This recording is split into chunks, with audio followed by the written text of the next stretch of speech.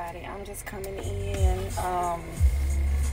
I look good now. I'm having a good morning, but last night was very scary. I was sitting on the couch, had just got done eating dinner. Was watching a documentary on Brian McKnight. I love him, and just got real lightheaded, just out of nowhere, and I sat up, and it got worse, and I thought, okay, this is something serious. I know what it feels like to pass out. I have done it several times over my life, so I knew that this was serious, me getting ready to pass out, but it felt worse. I could still breathe, but it was almost like I didn't know. It felt like my heart was gonna stop beating, almost. So my husband Cam, he jumped up and was like, "Are you okay? Are you sure?" You know, like. And so I was like, "No, I'm not."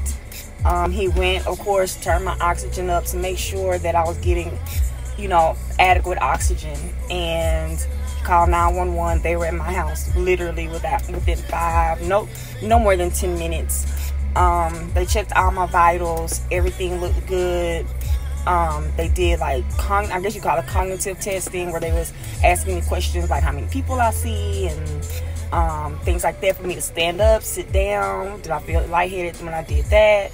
And everything checked out fine. But they suggested that I do blood work. So that's where I'm going. I'm on my way to my doctor's office to do labs, just to make sure that I'm not deficient on anything, and to see what my doctor recommends. So I got online and scheduled my doctor's appointment, and you would not believe this. She only had an appointment today for 9 a.m. and then June 15th. So I was like, that ain't nothing but God. Let me go in, get these labs done ASAP. So in my true Holly fashion, I put my bun on, okay? And I'm not did up, but that's all right. You know what I'm saying?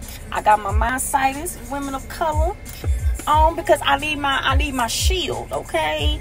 I need the women, I need the vibes of y'all. I need my ladies to come in and shield me and cover me and keep me lifted in this moment, because I'm praying that this is nothing serious, that maybe I'm just dehydrated or something, So I just wanted to give you ladies an update. I'm in good spirits.